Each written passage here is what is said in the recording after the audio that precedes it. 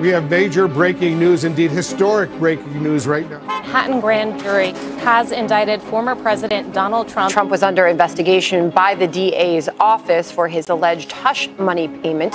Donald Trump is once again at the centre of a political storm. No president in the history of our country has been subjected to such vicious and disgusting attacks. It's going to be an enormous media circus, and Donald Trump has already successfully framed it as a illegitimate persecution based on politics, not based on his criminality and his behavior. Republican governors, senators, and members of Congress are lining up to aggressively defend Trump publicly as he faces potential criminal charges, giving him a major boost in his run at the Republican nomination for the 2024 presidential election. Donald Trump would win the Republican nomination from jail. He has conditioned Republican voters for the last 7 years that any critique of him is illegitimate. It's been a difficult time for the man widely considered the strongest Republican challenger to Trump, Florida's Governor Ron DeSantis. After Trump first raised the prospect of his imminent indictment, DeSantis took a swing at his political rival. I don't know what goes into paying hush money to a porn star to secure silence over some type of alleged affair. I can't speak to that. After a ferocious public backlash from Trump supporters, DeSantis later offered unqualified support, calling Trump's indictment un-American, even stating Florida would not assist in an extradition request. In the short term, while it is expected to boost the support of Trump among the base, in the long run, when people are making more strategic or more specific considerations for who they would want the leader of the country to be, that is when Governor Ron DeSantis, who is likely to be a rival for the former president, comes in. I get asked all the time, who is Ron DeSantis?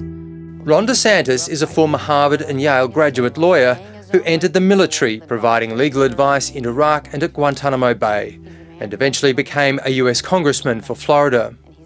But it was Donald Trump's backing that secured DeSantis' campaign to become Florida governor in 2018, though Trump mocks him for it now. Sir, if you endorse me, I'll win. Please. Please, sir, endorse me.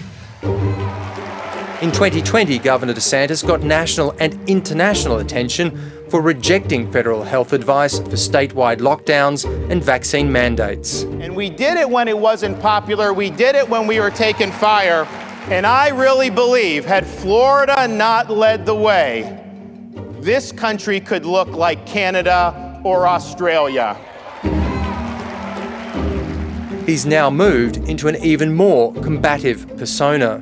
Good morning, ladies and gentlemen. This is your governor speaking. Today's training evolution, dogfighting, taking on the corporate media. Ron loves playing with the kids. Build the wall. A lot of his political persona has been built around being almost a mini Trump or his mentee.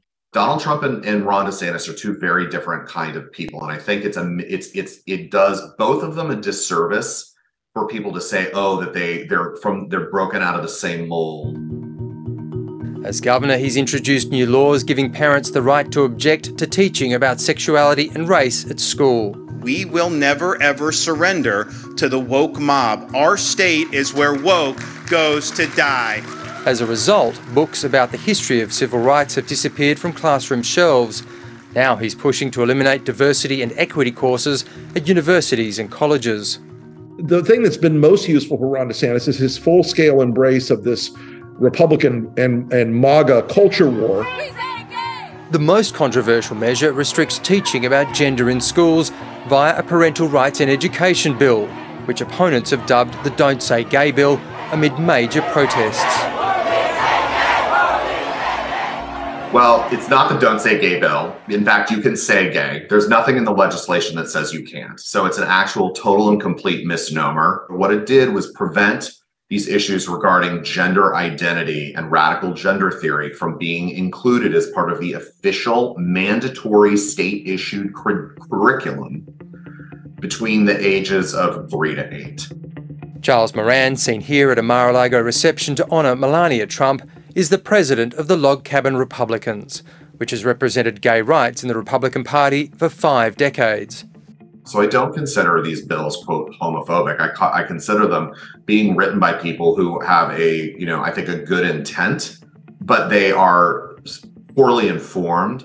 Late last year, Ron DeSantis was leading Donald Trump in a major poll. Now he's behind, and it's not clear when he'll announce a run for the Republican nomination.